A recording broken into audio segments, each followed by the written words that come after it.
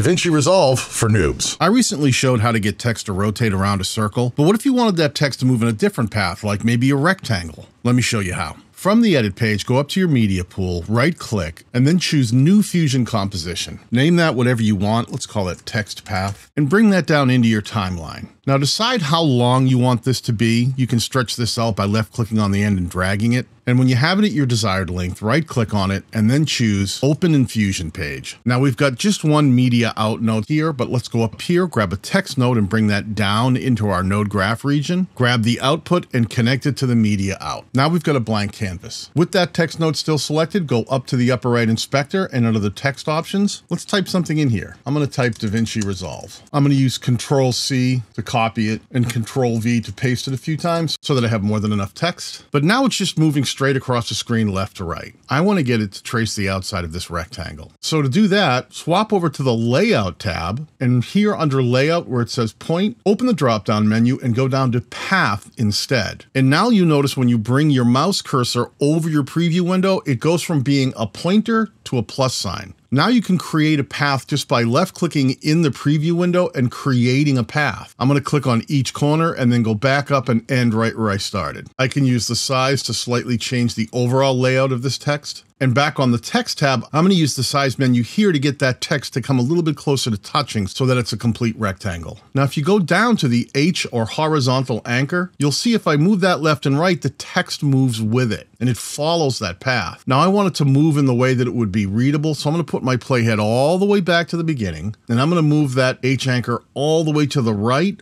and set a keyframe. Then I'll left click and drag my playhead all the way to the end, and I'll move that H anchor all the way back to the left, and you'll see it adds another keyframe. Now when I go back to the beginning and I start playing, you'll see that text is going to follow that path.